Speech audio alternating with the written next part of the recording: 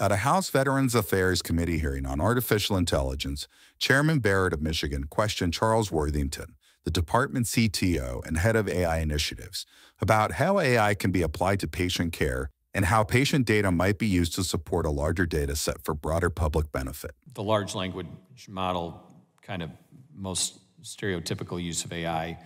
we're going to be looking at, the millions of record that the VA has, and then modeling patient outcomes from that, and then looking kind of retrospectively to see where people are at on that spectrum today and say, well, if we know this condition led to 10 years later a worse condition over here, how can we stem that off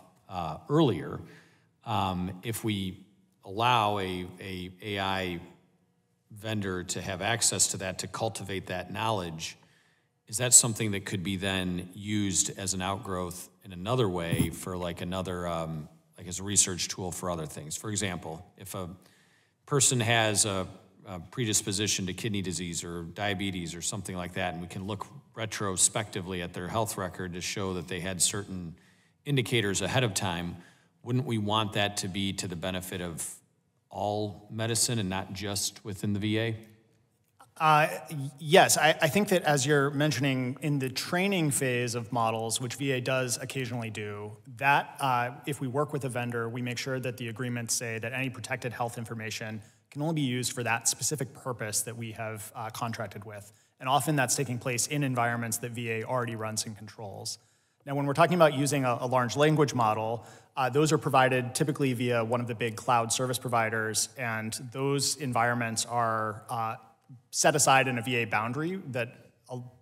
basically the vendor has to attest that they already meet VA security requirements. So when we're sending information to a large language model to get feedback back from that model, we're using a version of that model that has been made secure to meet government standards. Okay, and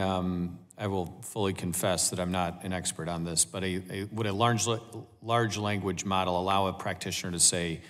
I have a veteran presenting with these conditions, what are the risk factors that I ought to look for to maybe run tests that wouldn't ordinarily be otherwise